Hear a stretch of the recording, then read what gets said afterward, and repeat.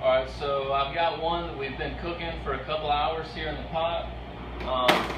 As you can see, it's been simmering pretty slowly. You can see a little bit of color to the broth.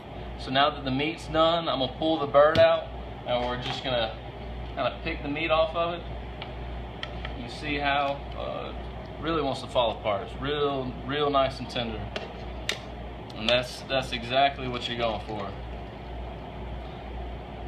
And so, since ours is so nice and hot, I've got some cotton gloves I'm gonna wear, so that way I don't end up burning my hands. If you got time and you're at home, you pull it out and let it cool a little bit till it's cool enough to handle.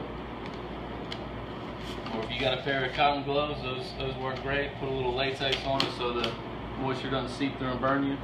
So basically, I'm gonna pull off the skin, and I'll set the skin to the side, and I'll set all my meat in one section.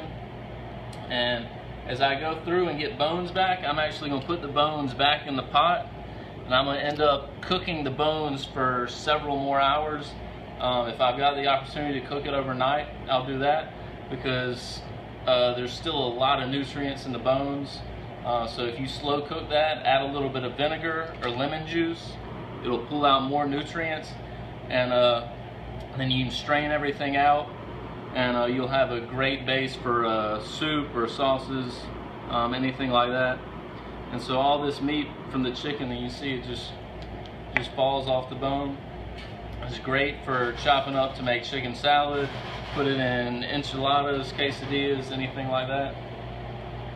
And that's the majority of what we'll do with the stewing hens. But remember, with stewing hens, because those birds have lived such a long, active life, they're not going to be the same. It's not a chicken or bird that you want to grill, not something you want to roast or bake, just because it's going to be a lot tougher, because it's had that very active lifestyle.